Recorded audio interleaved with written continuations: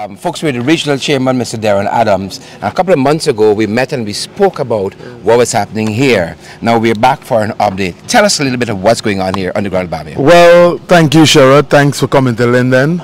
Good to be back. It's a pleasure to have you here. Well, the Bamia Primary School has become famous, and it reminds us of the famous phrase that we all know, "1 Dirty Bill Dam." Apparently, this is what has been happening here with the Bamia Primary School.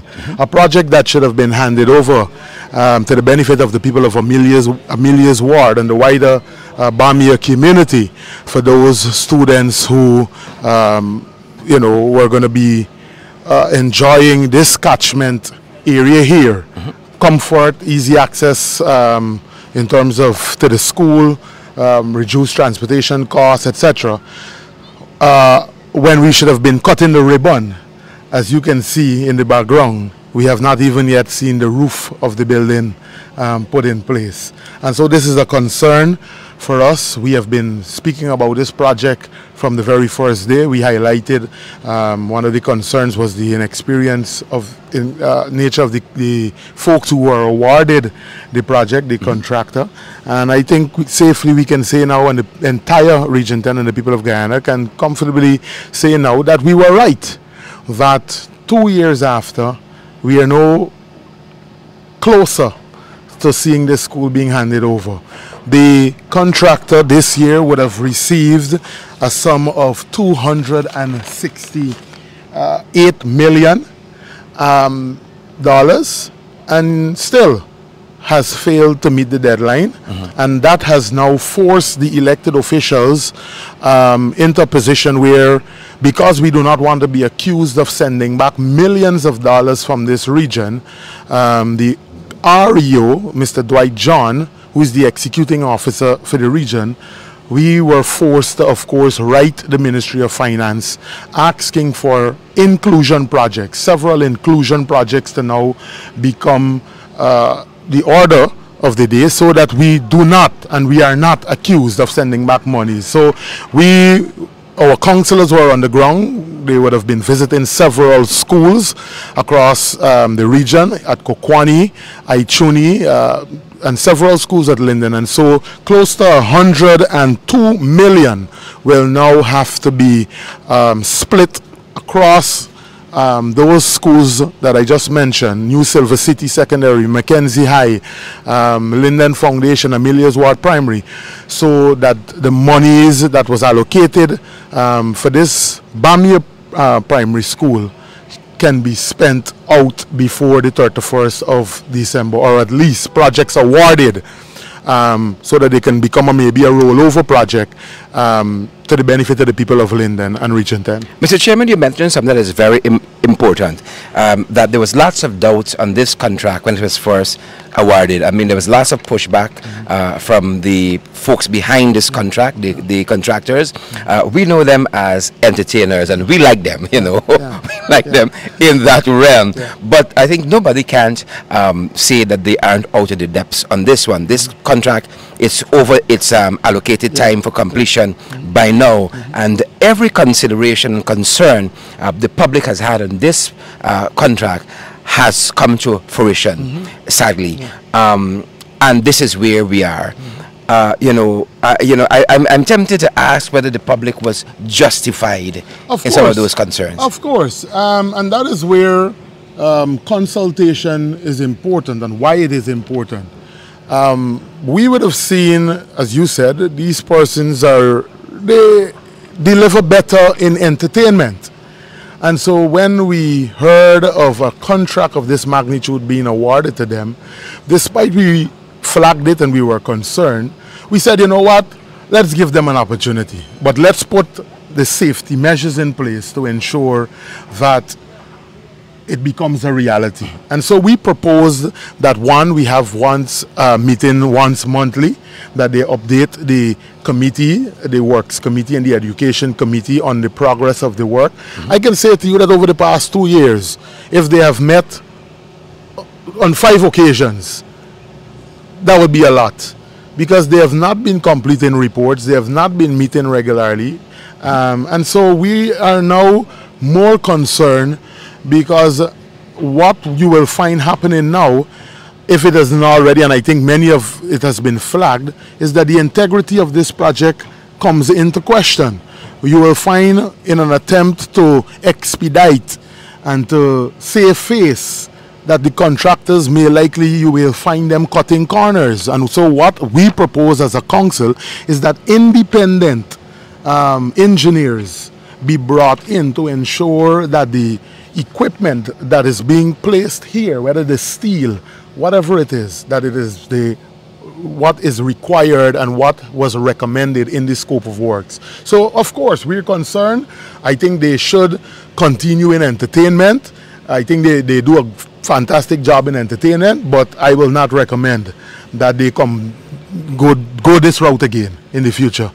Great. And you know, one of the things we saw quite recently is the Attorney General saying that, you know, contractors who don't do a good work, they are penalized. I hope we don't have to go to that. Well, I understand, but it's alleged too that that is just a bluff for the cameras, because we heard of that statement being made by a particular minister in the infrastructure sector, but soon as the cameras are shut off, people from right within the Public Works Ministry say, the very person turns back and say, look, y'all continue with your work, don't worry about that.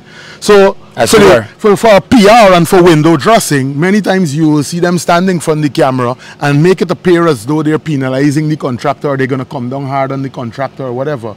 I'll say to you that if you do an investigation, you will see that several of the same people who defaulted in the past are still receiving contracts today. And that goes against the backdrop. And you know the famous saying, it's friends, families, and favorites. Yeah, yeah. You know, one of the things I wanted to pick the regional chairman's brain on is the engagement of citizens in the region and the engagement of the council. Yeah.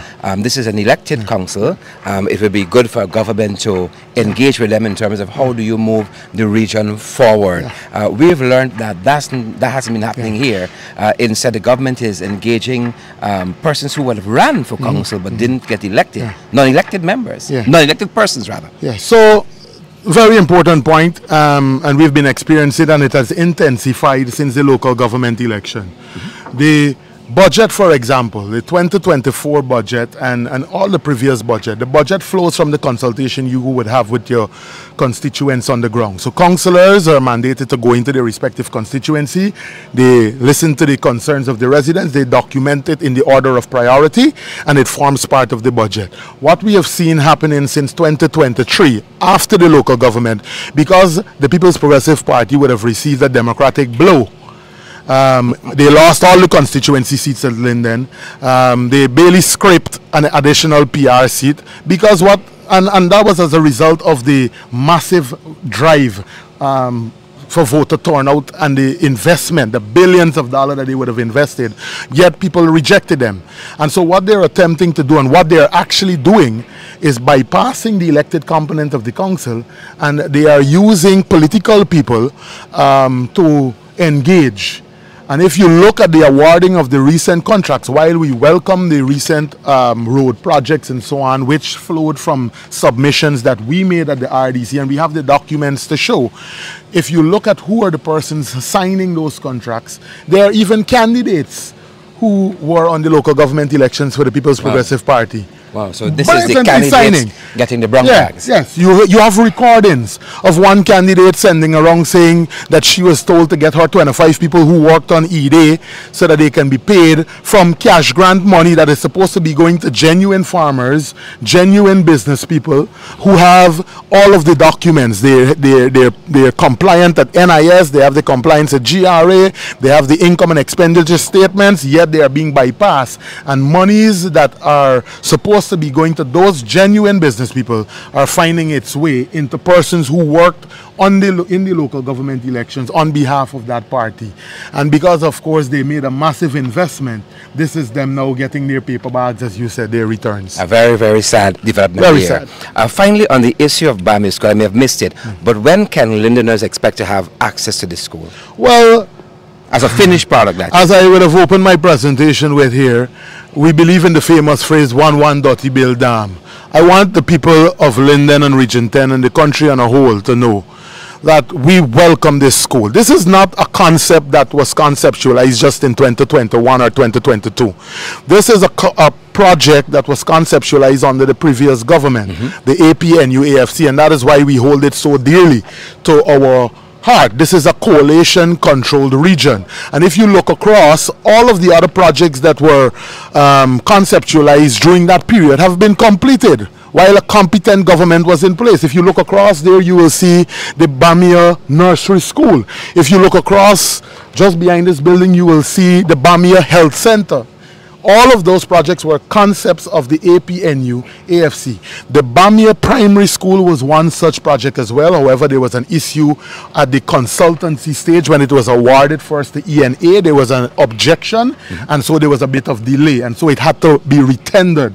That is the information that we have within the RDC. But if you look at the budget documents from 2017, 2018, when all of this development was happening in Linden, the synthetic track, the upgrading of the water sector, the farm to market road from Millie's Side out to the Berbice River, where 300 million was invested, the empowering of the business community and the farmers through Linden Enterprise Network, where today sits over 300 million, you will see that all of those projects were concepts of the coalition government. And so I cannot go into don't care mood, because we want this project.